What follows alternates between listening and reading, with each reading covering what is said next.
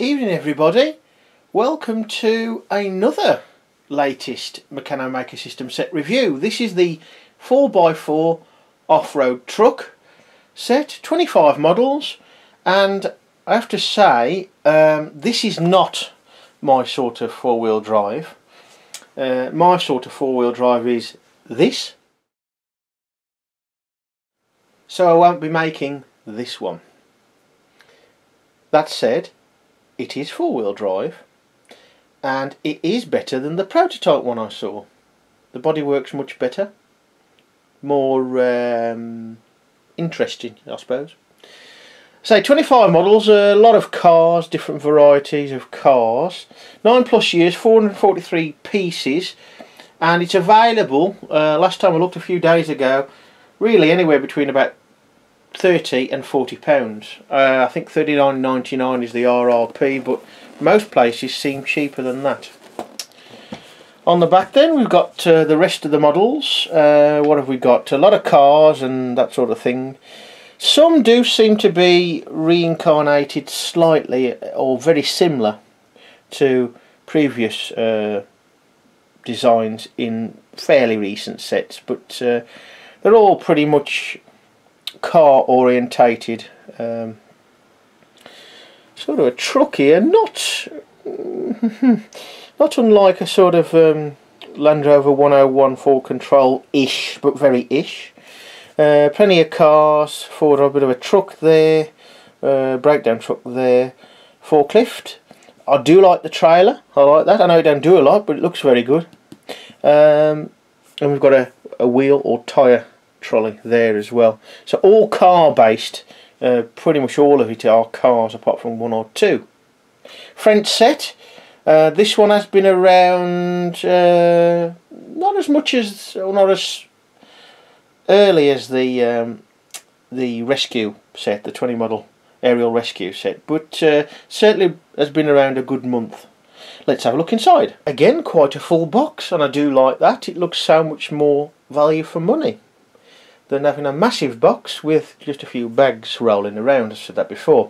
Incidentally folks, this is the last, shall we say, metal stroke, what passes for traditional Meccano set of the new ones I've got to review. There's none left, but there is a couple of junior ones. One's quite juicy really. Well, it's a little bit different for junior Meccano. Another one's fairly basic. Bought them because they look interesting. Didn't buy that many junior sets, but yes, this is the last one of the more usual Meccano sets, we'll say. Right. Blimey. Yeah. A lot of nuts and bolts, folks. Triple bagged, very good. Can't knock that. Oh, blimey, some long axles there. Look at that. They're triaxles, but what's that? Is that a 7.5 inch? Still got that tape measure from last time. That's handy. Oh, the rest of the junk falling on the floor. Let's have a quick look.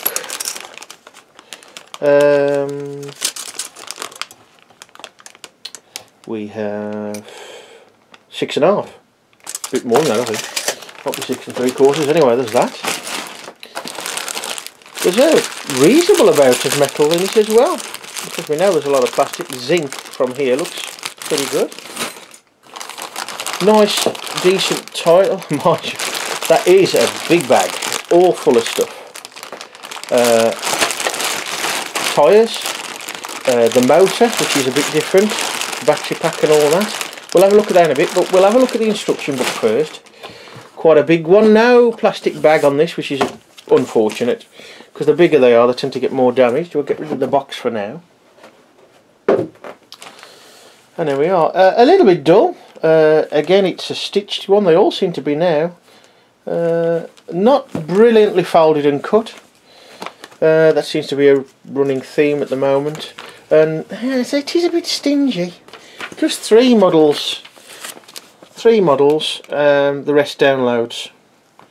And of course the usual tips, and again including the how to use the quick snaps. Right then, let's see what we've got. We'll have a quick look through. Not too happy about this, I'm afraid. Look how dark the parts are. Nice difference in the parts in set list, but look at them here. No white outlining. Everything's very similar colours.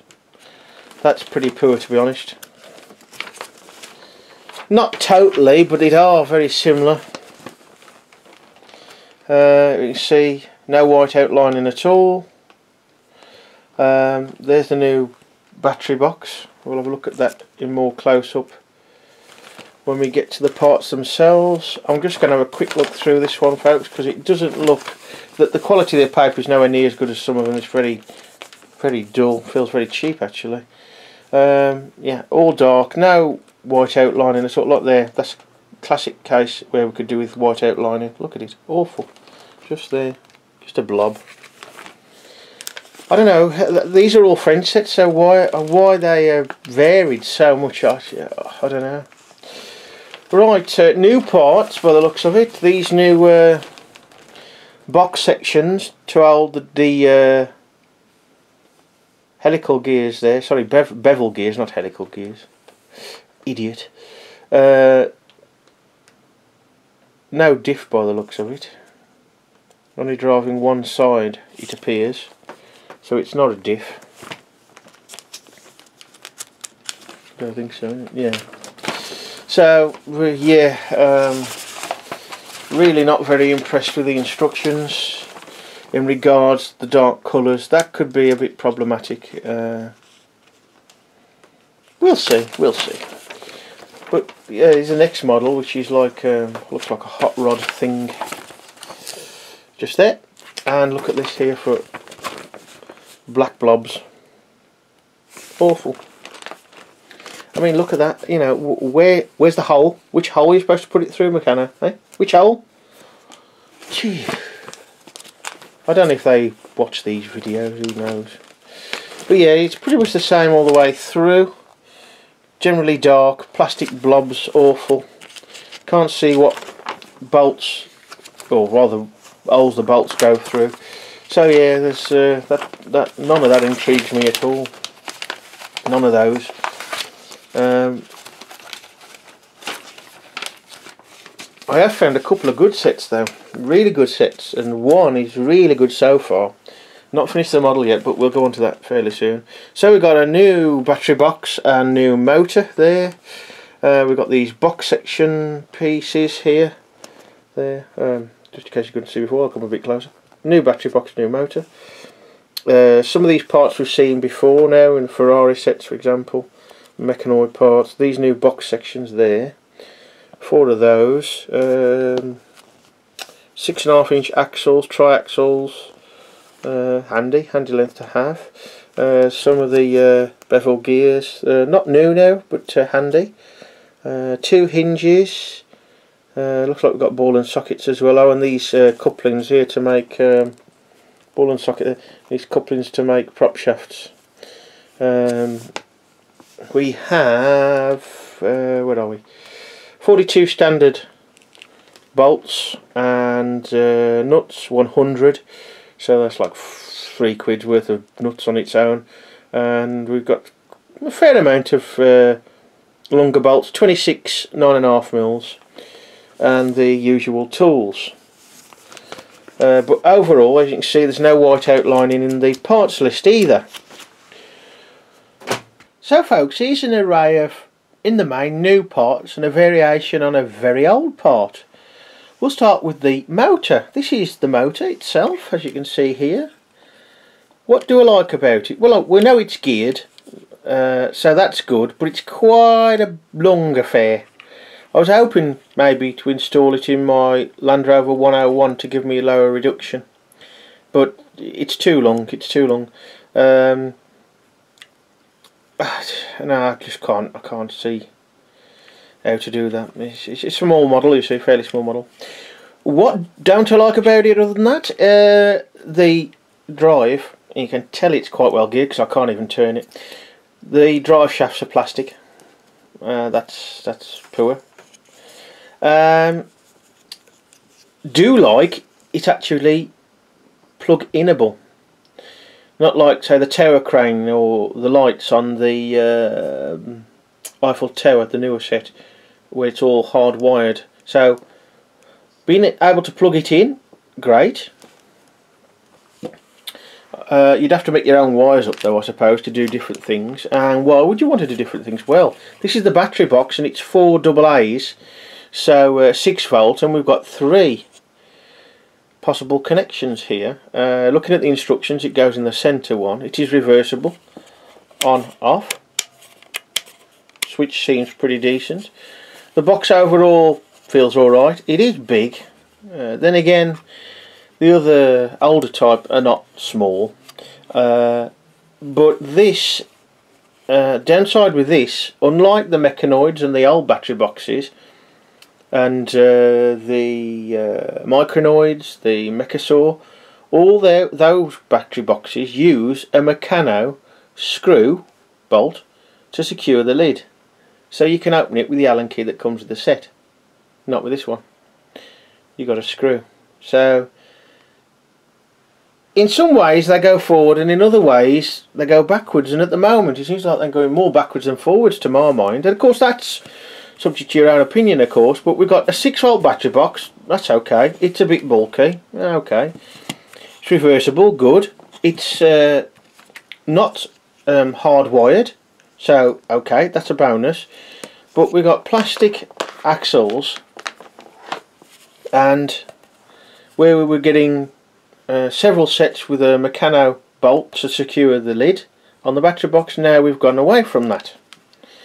I don't know when I'm going to use this motor, to be honest, because nothing really inspires me in the set to build anything really, apart from the ones that don't have motors. Right then, that's the motor and battery box. Another one of these, and there's 4 of these. This is the part of the box section for the bevel drive gears. I dare say a simple diff could be manufactured into that fairly easily. But yeah, 2 of them instead of building it up yourself. Although you've still got to put these 2 halves together. So yeah, okay. It's a specialised part, yes, but okay, yeah.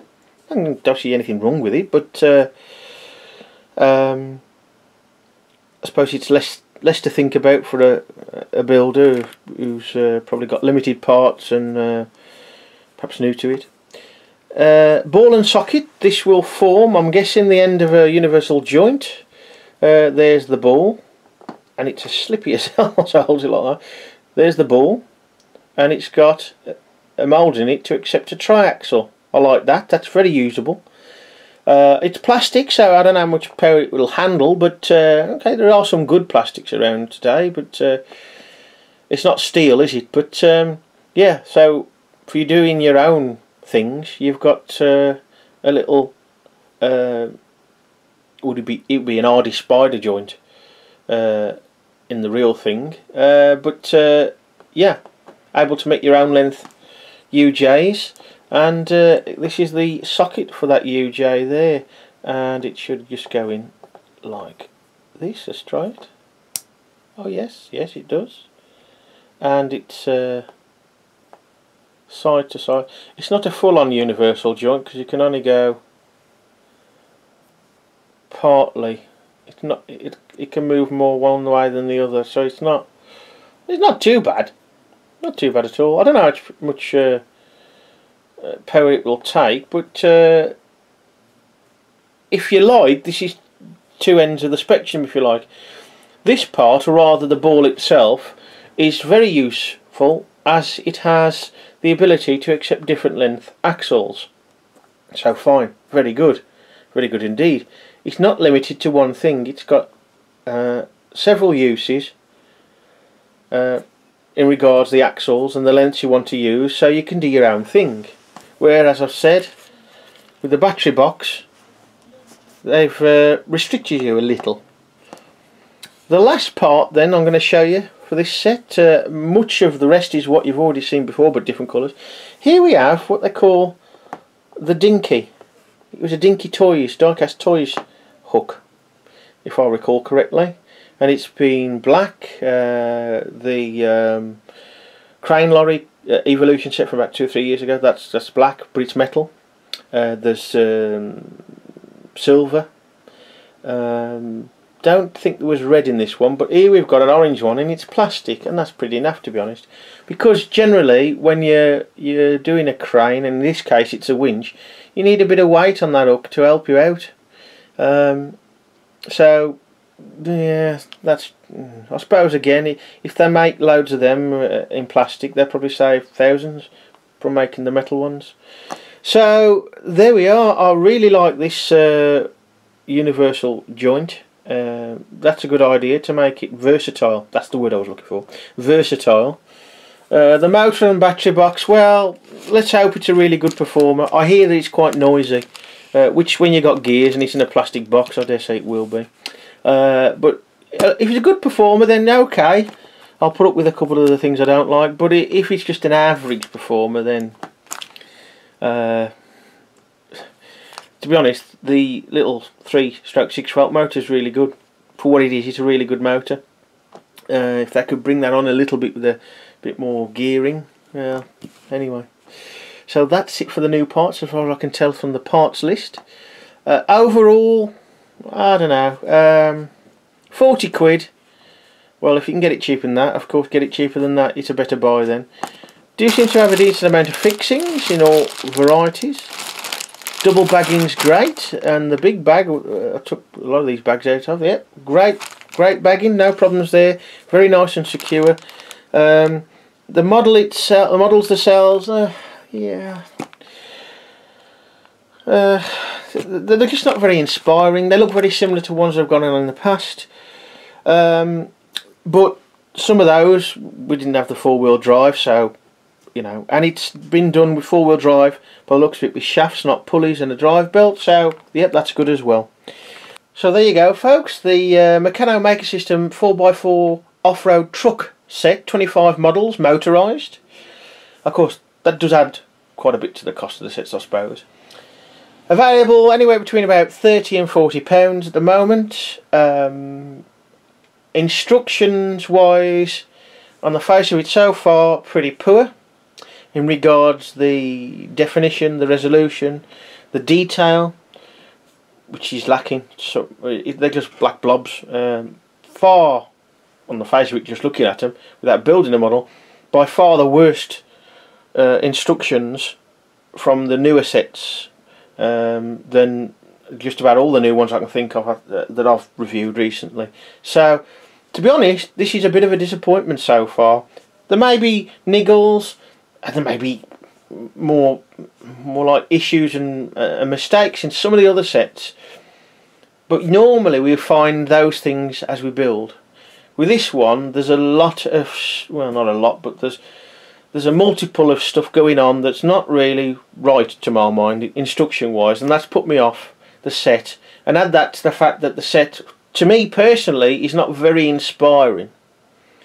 And I suppose, to be honest, I did buy it for the motor. I think I might have said that earlier. I did buy it for the motor. So there ain't that many sets with motors in at the moment. There's this one, the older 25 model Mountain Rally set. That's got the older motor in, but that's on a 3-volt battery box. I've built the main model from that. That is not a brilliant model at all. It's been built for several months and I still haven't felt like reviewing it. It's not totally awful, but it's not an easy build. Hopefully these will be, but the instructions are going to slow you down. Anyway, that's it at the moment anyway for the more normal Meccano sets, you might say. We've still got a couple of junior ones to go, and then of course there's several models to be built from these sets, some of which you've already seen. So that's it for now, folks. See you again.